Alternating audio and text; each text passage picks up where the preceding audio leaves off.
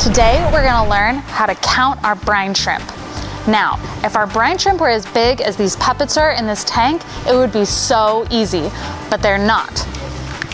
They're so tiny.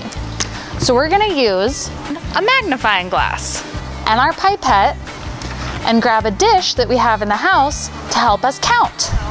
Brine shrimp have phototaxia, which means they're sensitive to light. So before I make my measurement, I'm gonna close up my bag, make sure it's all the way closed, and then I'm gonna shake it up a little bit. Might even turn it upside down. Whew. It's okay if a little water drips out here and there.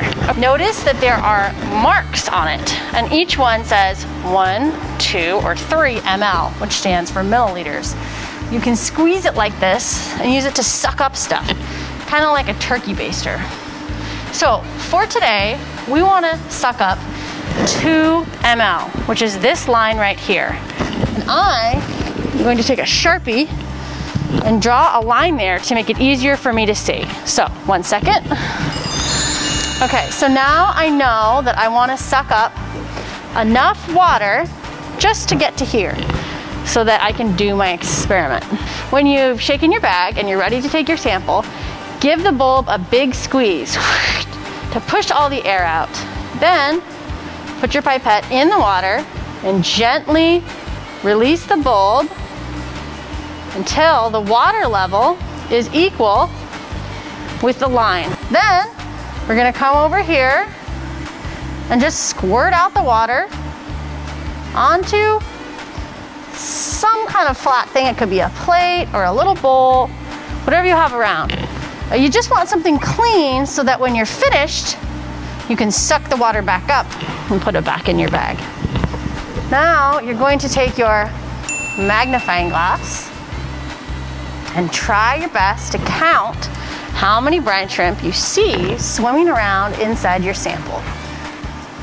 That number represents the capital B in your math formula, or the number of brine shrimp in your sample. So my B is 1, 2, 3, 4, 5, 6, 7.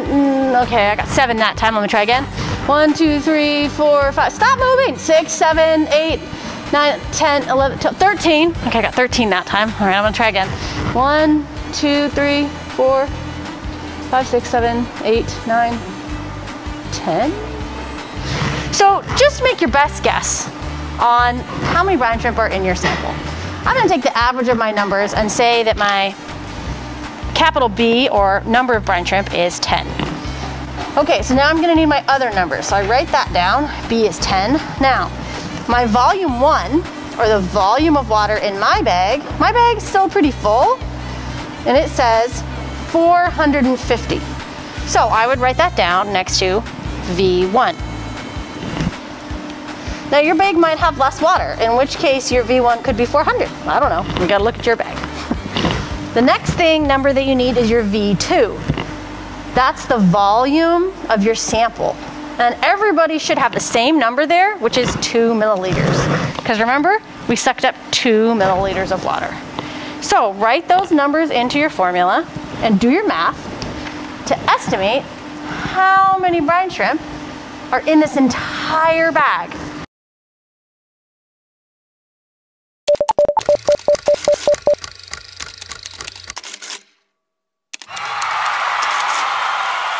Aren't you glad that you don't have to pipette them out and count every one?